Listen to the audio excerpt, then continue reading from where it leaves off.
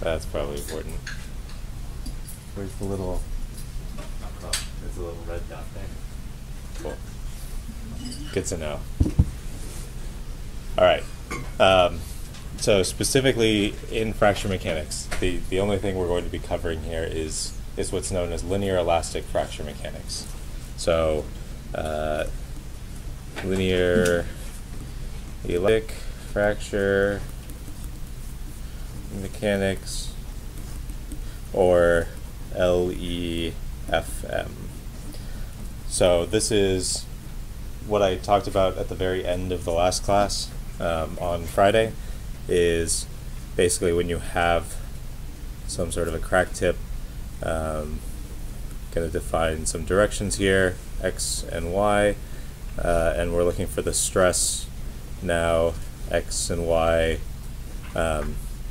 at some point away from this thing.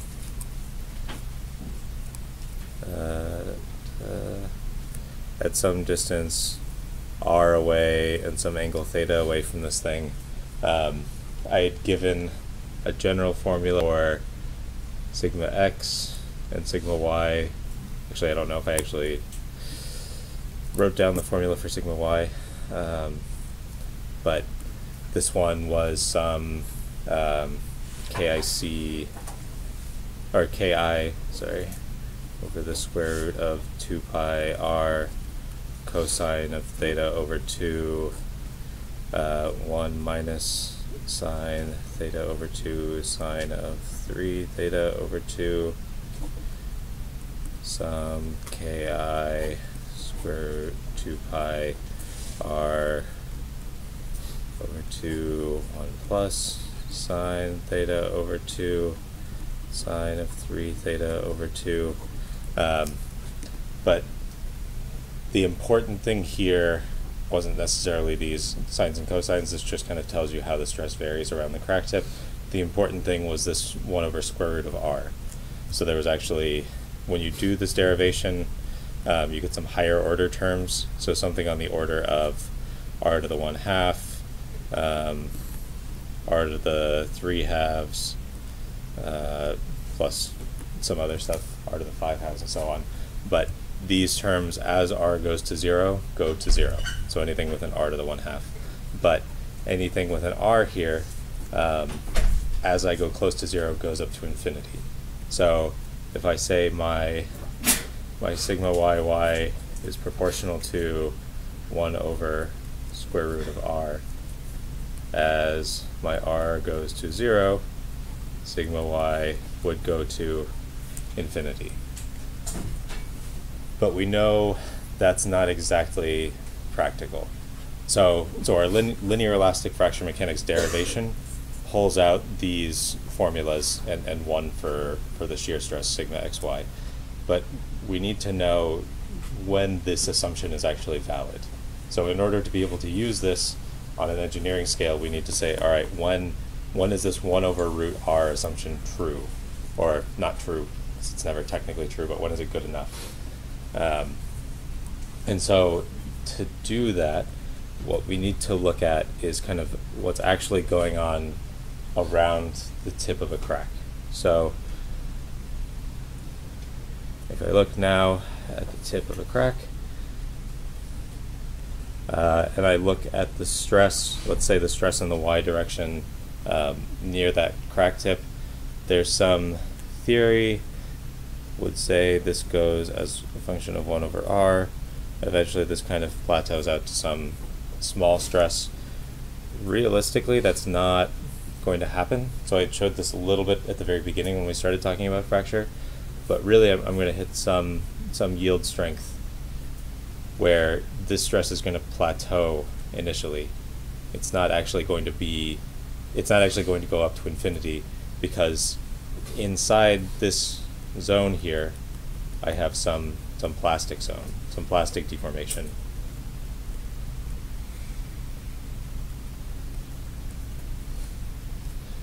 So that happens out to some distance rp.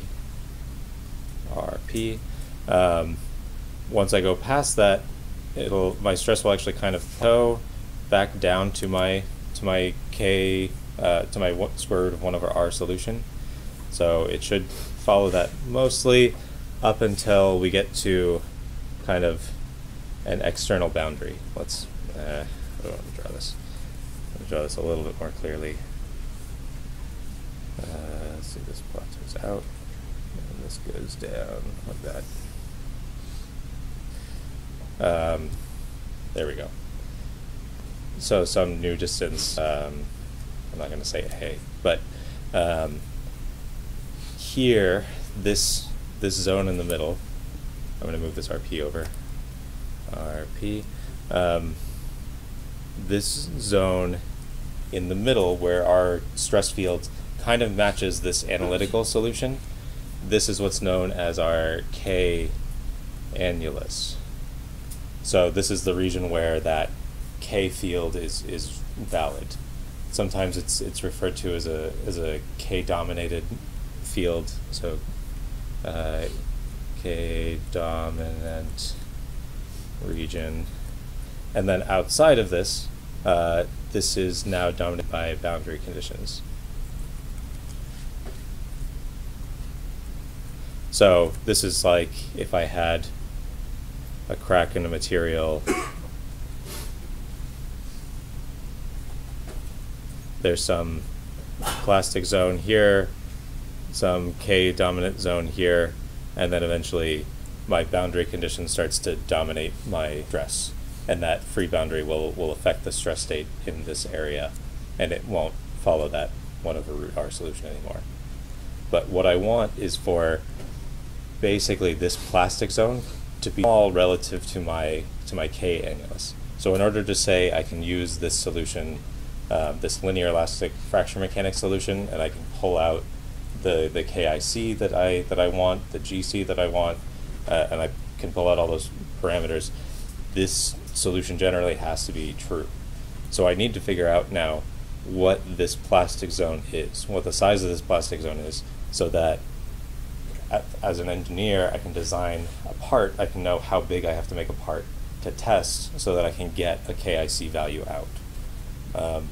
Around a crack, no matter what size that crack is, there's always some stress concentration. There's always some kind of like a hole in a plate. But that stress concentration, the effect it'll have on the sample changes depending on how big it is relative to the sample. So again, we just need, in order to use, again, these linear elastic solutions, I need, so in order for LEFM to be valid, order for LEFM to be valid, the plastic zone has to be much smaller than my process zone, or than my K annulus.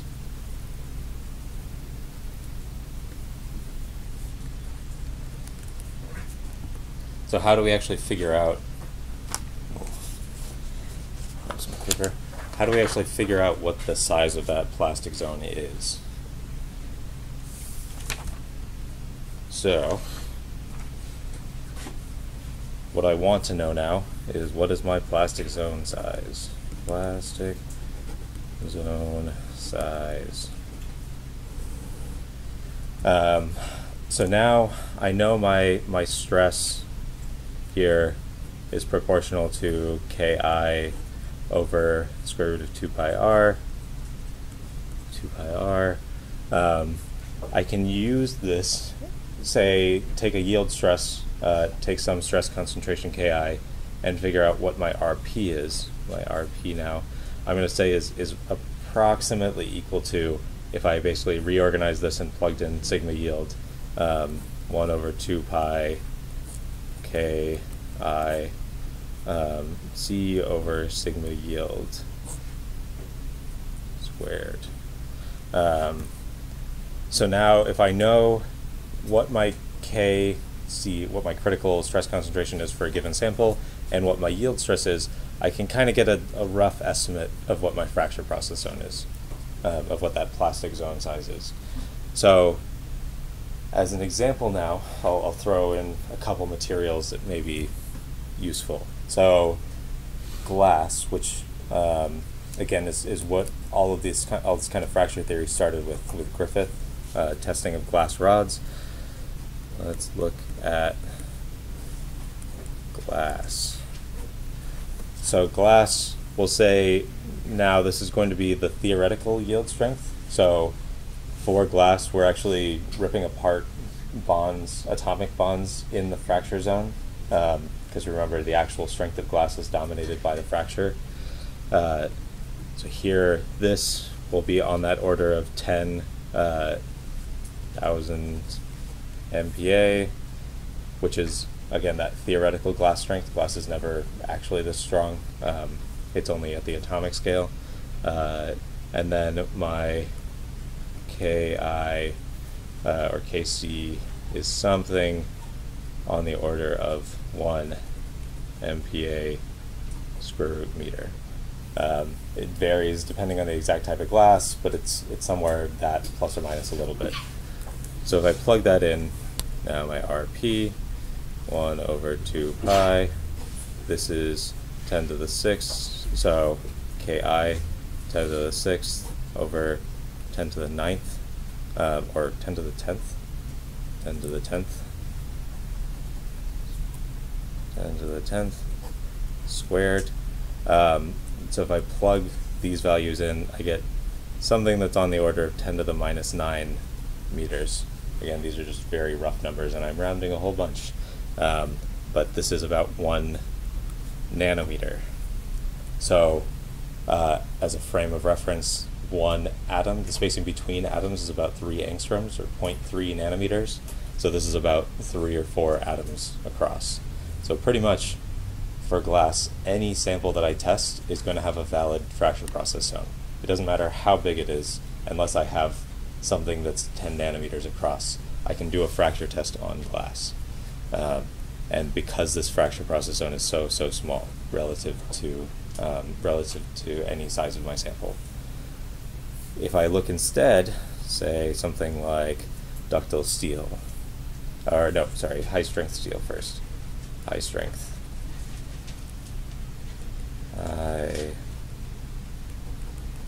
High strength steel.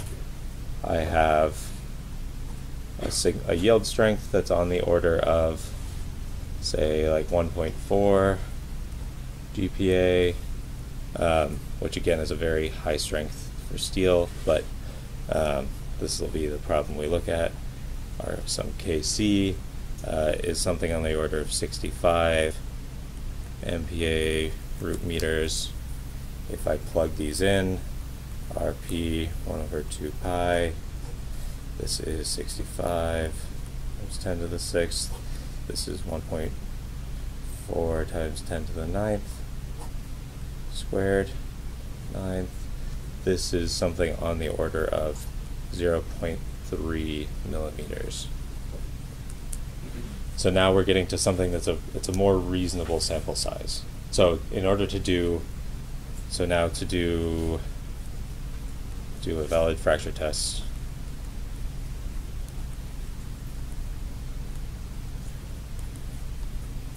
specimen must be, there's not like a hard number here, but something much greater, so we can say like an order of magnitude greater, so something like 3 millimeters greater than or equal to 3 millimeters. So still fairly small. That means if I get a normal size test specimen, something on the order of like a centimeter, it's still, you know, in the right ballpark. It's not something too huge, but it's something that I can do a fracture test on with a reasonable size. Now if I did something like a tough steel, so example, tough steel, something with a slightly lower yield strength, so something that's on the order of 0.35 GPa, and some Kc that's now very high, and is something on the order of 180 MPa root meters. Rp 1 over 2 pi, 180 10 to the 6th over 350 times 10 to the 6th squared. This will now give me something that's closer to 4 centimeters. So now 4 centimeters, that's, those of you who aren't as familiar with metric, which hopefully you all are, that's about 1.5 inches, 2 inches, somewhere in there. So to do a valid fracture test, requires something that's like 40 centimeters now, which is like 1.5 feet. So something now where your fracture specimen has to be kind of this big hunk of steel. And remember, these fracture tests we want to test in a plane strain state, or in a plane strain state. So we need something that's not only about 1.5 feet thick, we need a 1.5 feet tall, we need something that's about 1.5 feet thick. So these are people actually, for certain applications, do these sorts of fracture tests. It's not very common, but for something like building grade steels or ship grade steels, where they need to figure out what this fracture toughness value is, they'll actually try to get these giant, like, tens of foot fracture specimens by foot blocks of whatever steel they're testing and try to do fracture tests on them. And that's, you actually need that size of a specimen in order to do a valid fracture test for these very tough materials. Yeah? Doesn't that require just like an enormous node? Yep. I haven't actually seen the test specimen, the test setups they use. I know that there are people that have done them though. From theory, the reason they're doing them like that is to kind of match this linear elastic fracture mechanics setup and get a valid KIC number out. I know. It's fun stuff. Okay. So I'm going to go back and show a quick example to kind of wrap up some of what we had been talking about the last couple of days. Just a quick example on like when a part will fail. Then I'm going to talk about a fun subject called Weibull statistics. So I'll show how fracture actually applies to the strength of materials. But first, let's look at an example of when a part will break. So, example,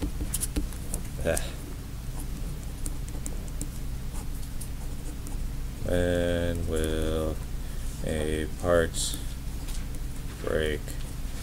So specifically, I'm going to use a thick-walled cylinder, or thick, something with a wall thickness T that's equal to 1 centimeter, a radius that's equal to 20 centimeters. So this is thick-walled cylinder under pressure.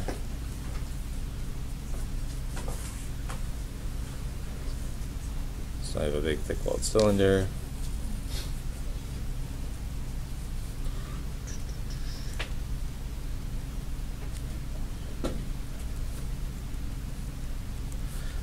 And I have some internal pressure here, some internal pressure P, and I want to know if I have a crack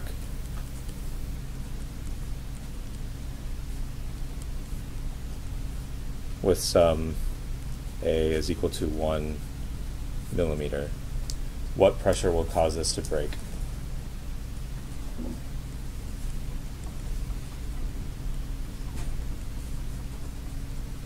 Will cause failure.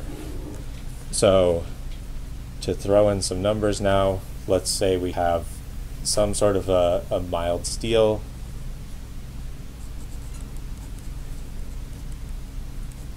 with a fracture toughness now K1C that's equal to 56 MPa root meters. And I'm going to tell you now I'm choosing numbers that are very easy to work with. So I want to figure out how much I can load this thing up to. So this is, with very rounded off numbers, basically a nitrogen cylinder or an oxygen tank. So any of the big cylinders that you see used for research, around 20 centimeters, around like a centimeter thick wall, and they're thick-walled pressure vessels now that are kind of intended to be loaded up to high pressures.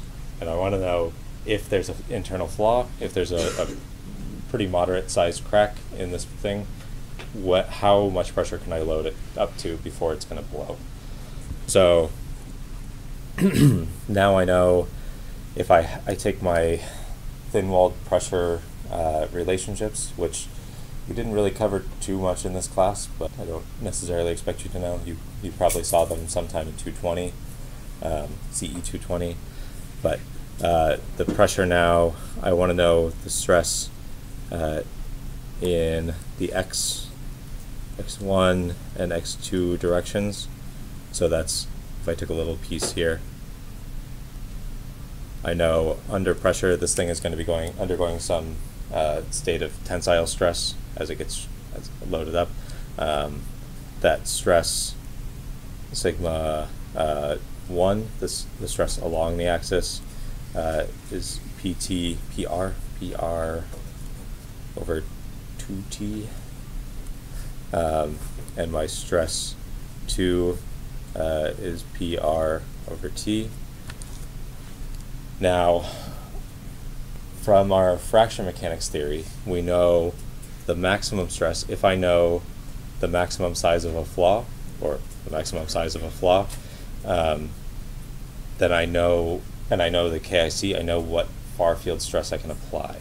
So I know my critical stress is going to be that K1C over square root pi A, which in this case, if I plug in some of my values, 56 MPa root meters, 1 over square root of pi times 10 to the minus 3 meters, this actually ends up being something around 1,000 MPa. So I chose 56 just because it kind of cancels everything out nice. I think it's like 999.1, but when you plug values in. So now I know this is the critical stress that will cause failure. I need to know what pressure internally will cause this thing to blow now. So I can plug in now, I know if my sigma 1 is equal to sigma c, then this goes to PR over 2T is equal to 1,000, or P is equal to 2T over R times 1,000, which T is 1 centimeter, R is 20 centimeters. This is something on the order of 100 MPa. If now I look at the other one, sigma 2 is equal to sigma c, this goes to PR over T is equal to 1,000, P equals T over R times 1,000, which is actually equal to 50 MPa. So now what this means is actually, remember this is stress in 2 different directions. So now what I actually have to consider is whether my crack, whether that 1 millimeter crack is oriented vertically along the specimen, or if it's oriented horizontally along the specimen. Because if it's oriented horizontally, it's the sigma 1 stress that's going to be acting on it. If it's oriented vertically, then it's the sigma 2 stress that's going to be acting on it. So depending on which way it's oriented, I can either apply a 50 or 100 MPa load. And kind of as a safe working load, you would normally keep it at 50 MPa just if you didn't know the exact orientation. There's actually also mixed mode fracture that we're not going to get into too much here, or at all, so we don't have to worry about that. But this is kind of a quick application of that sigma c critical if you know what the internal flaw sizes are. As a reference, most nitrogen tanks, most of those cylinders are loaded up to about 15 MPa. So like most industrial gas cylinders, about 15 MPa of load. Yeah, so that's kind of a quick example of how, if you know some of the material properties of this thing for a given setup, you can figure out what stresses you can apply to your system before failure is going to happen, if you know what fracture strengths are. Okay. Cool. Questions so far?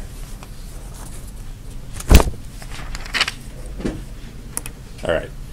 So now I'm going to actually ask a conceptual question, if my computer wants to start.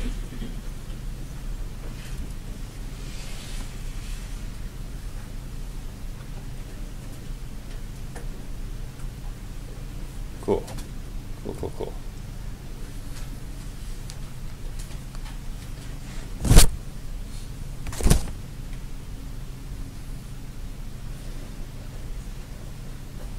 Okay, so say I have two ropes, one long and one short, and I'm hanging a weight off of the end of both of them. The weight it's an equal weight. I can ignore the weight of the rope contributing to it, so they're both basically getting the same applied stress to them.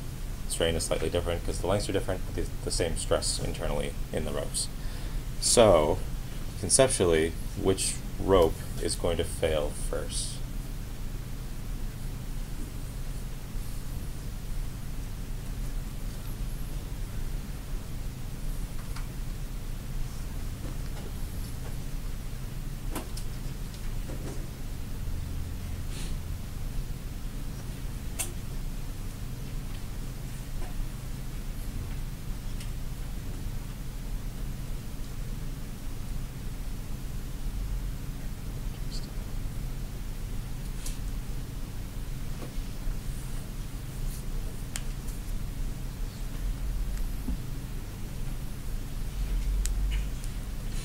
Okay.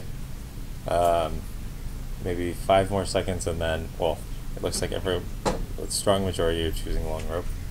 So how about you turn to your neighbor and kind of explain your rationale for why you chose long rope. Long rope's more likely to have defects.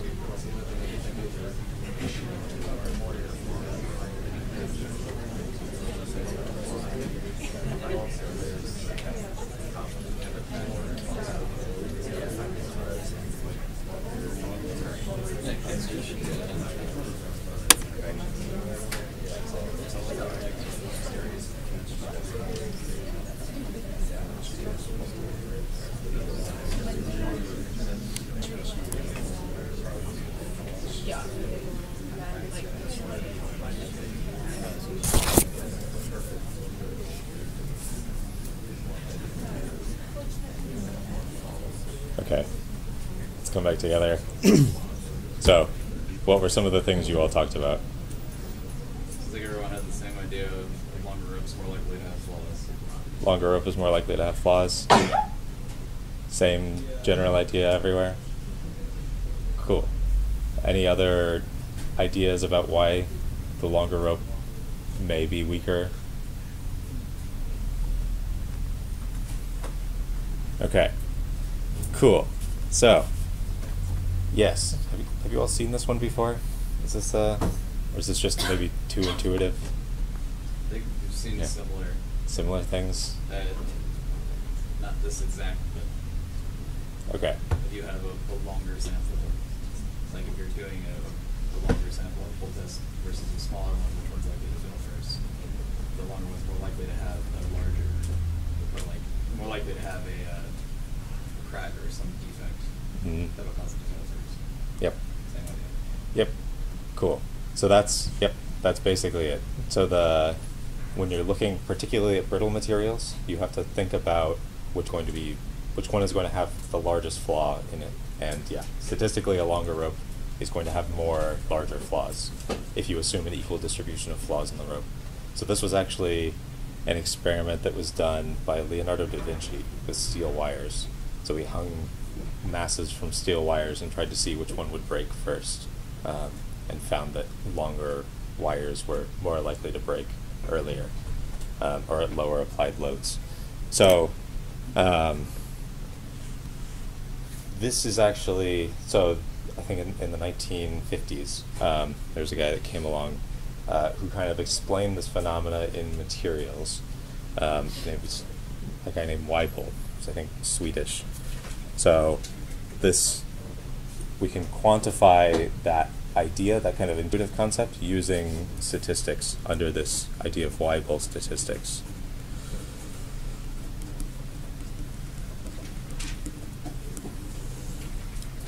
And so the idea is, say, I mean, I think you all kind of have it.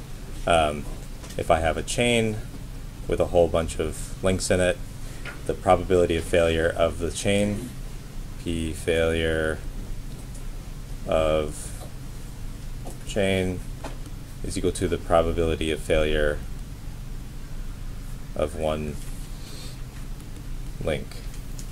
So if there's any one link in my chain that fails, my chain is failed, because all the links hold each other together.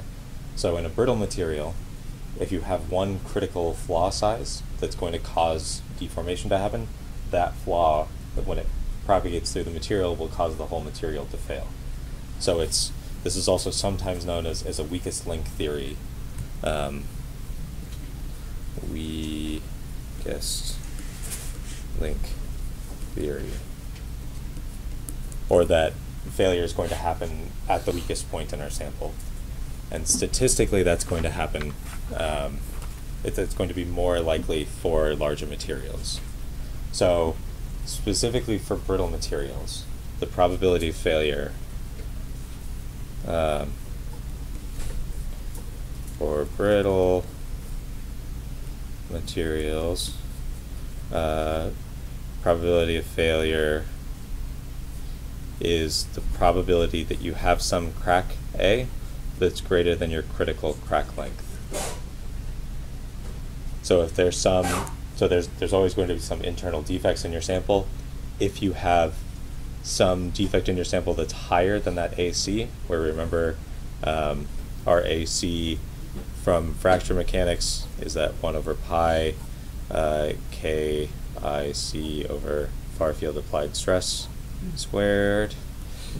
If I have some A that's greater than that AC value, then failure is going to happen. So on Canvas I'll link a paper, or I've linked a paper to the original paper by Weibull on this. But basically he says, all right, if there's some distribution of flaws in the material, some distribution G of A that's equal to some G naught A over A naught to the lambda, actually minus lambda, what this looks like is I can kind of define any distribution using this sort of an exponential function. So where this is now my G, so this is a flaw density, and this is some A. A naught is some reference, G naught is some reference. But what I want to find is all of the flaws that are greater than that length A, or greater than that critical length A. And so all of these flaws are going to cause failure. So I want to find probabilistically what's the likelihood that there is some flaw in there that's bigger than AC. So there's some math that goes into this and some derivations using, basically you take this G and you integrate it over the volume of your sample, and you integrate it over the probability density of your A. You can reorganize some stuff, and you end up with, I'm just going to give you the final, the failure probability if given a certain far field stress and given a certain volume of the sample. So this is applied stress and specimen volume.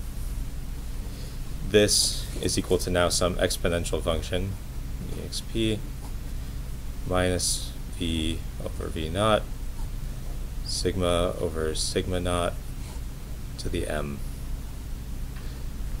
where sigma naught is some mean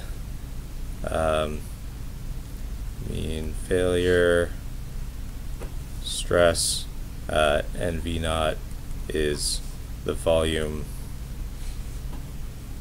for finding sigma naught.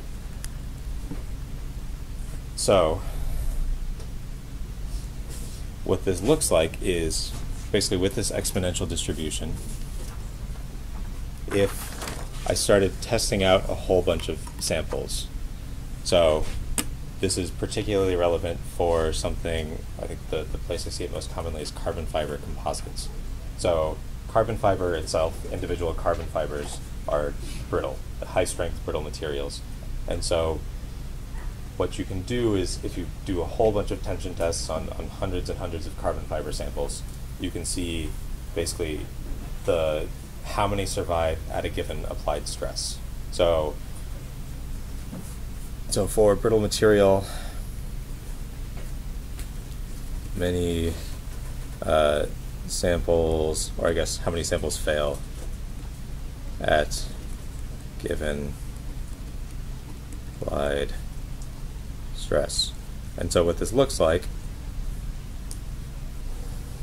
what this ends up looking like, is I have my failure probability, my F here. Oh, this is still, there we go. That's still all on the screen. Okay. I know at very low applied stresses, there'll be nothing will have failed. At some point, I'll start getting some failures happening at a low stress, and as I keep increasing that applied stress, eventually more and more and more specimens will fail until I hit a failure density of 1. So 1 being all of the specimens will have failed. And so I get this sort of an S-shaped. Let's do that. There we go. I get this sort of an S-shaped curve.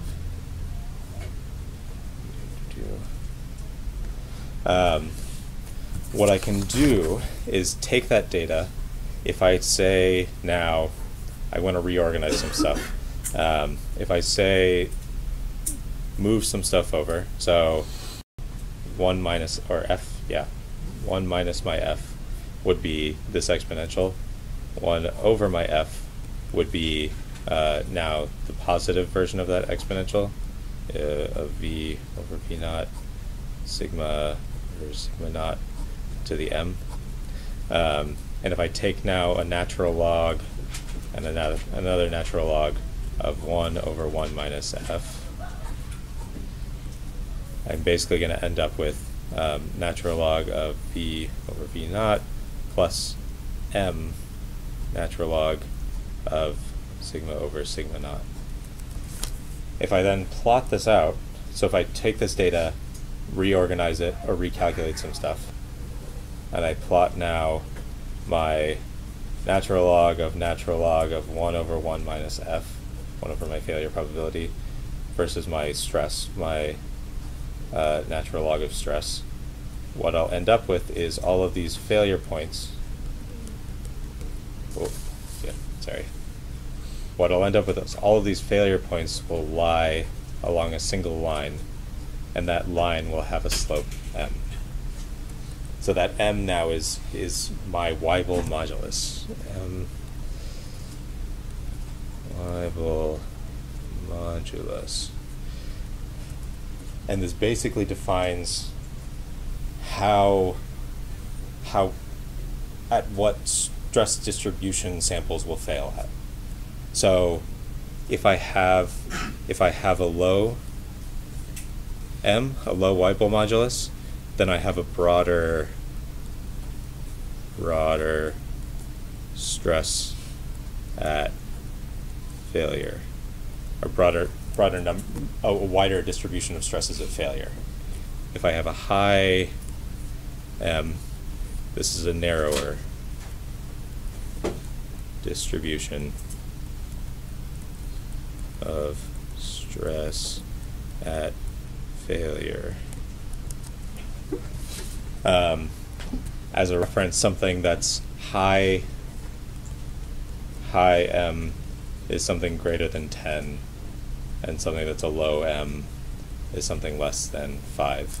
So in terms of qualities of material, basically you want to be able to very precisely define a failure stress that it's going to fail at. As an engineer, you want to say, all right, I know my material is going to, if I apply X amount of stress to it, and if I know that stress state, I know failure is going to happen there.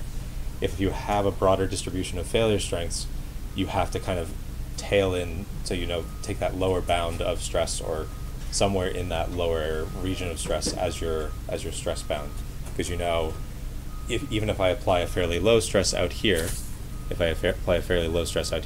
there's still a finite probability that I'm going to get failure. There's also one other thing to note. So now, if I apply higher stresses, there's higher probability of failure. But also, if I have higher volume, if my volume increases, there's a higher probability of failure. So as my V increases, F increases. So this is how statistically that kind of conceptual idea of if I have a longer rope, it'll fail first. If I have a bigger sample, it'll fail earlier. Yeah. So what's the difference between V and V naught? I know you defined it as yeah. the value for sort of finding sigma naught. So sigma naught here would be, generally it's defined as the stress where half of your samples have failed, sigma naught. But finding that stress, you need to find half of your samples have failed. You find it for a particular size specimen. Thank you. So I find the sigma naught. This V naught is the volume of my specimen when I find this sigma naught. And so there's actually a fun tool. Fun is a relative term. An interesting tool.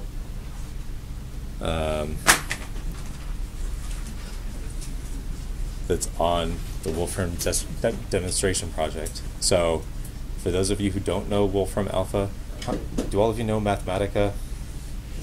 Is everyone familiar with that? Okay, and you all know Wolfram Alpha? Or heard of it? Okay, it's like Google does more math for you. They can do derivatives and integrals and agglomerate data and present stuff. Stephen Wolfram is a very smart guy, but they have this cool. So Weibull statistics is such a common thing that they actually took. This is data, I guess, from a mix of books. I think mostly textbooks that are out there, and they took this and plotted it all actually as an interactive tool where you could play with the Weibull modulus and the value of critical stress sigma naught. So now for different materials, so silicon nitride, for example, this is that distribution of probability of failure and critical stress. Can you read that on the bottom there a little bit? I'll post this to Canvas so you can go play with it too. But this is that F, and this is my stress. So probability of failure F and critical stress, and I can basically play with different values of Weibull modulus, and you see for higher Weibull moduli and for lower Weibull moduli, it kind of rounds out that curve. And now for higher values of stress and lower values of stress, basically if I had a high sigma naught and a low Weibull modulus, I have a huge distribution of failure probabilities. Yeah. What are the dots? The dots are experimental data. So this pink line is that fit, that is that 1 minus exponential of the thing. And this is that Weibull modulus parameter M and your stress sigma naught. So now you can basically play around with this until you can fit that theory line to your experimental data. And that's how you figure out what your M value is. What your M and what your sigma are. So what you would do is take a log of both plots, take a log of both the data and fit a line to to the logarithm to figure out what that m is. But this is kind of, you can also just play with these little sliders and see approximately what good m's and what good sigma naughts are. So this one has a relatively high Weibull modulus, so something on the order of like 13, 14 that fits well. I don't know if you can actually see this number here at the top at all, but again, you can play with this later. It'll be posted to Canvas. But for something like tungsten carbide, this actually has higher strengths, so that silicon nitride, the stress that I had was somewhere around, if it wants to bounce back, timed out. Oh, come on. Damn it. So that silicon nitride mean stress was somewhere around 900 something. Tungsten carbide is actually, oh, come on, you can do it. There we go. Tungsten carbide actually has a higher stress, a higher average stress, or a higher average strength of the material, but it has a super low Weibull modulus. So it's a very broad distribution of failure strengths. So this is a Weibull modulus of like 5-ish, fits it well, as kind of an idea. And so these are all, again, all these blue points are experimental data, and that pink line is that Weibull modulus fit to it. So it's not necessarily a perfect way to quantify failure, but it's, and in general it assumes that, so one of the big assumptions you have to make is that you have cracks in the material that don't interact. Technically, if you have two cracks that are close to each other, their stress fields are going to interact, and you don't get that nice LEFM solution. But if you have kind of sparse distributions of flaws that don't necessarily interact, Weibull modulus is a really good metric for figuring out probabilities of failure. And it's still used, what is it now, 70 years later, pretty regularly. Okay, so I have like 3-ish minutes.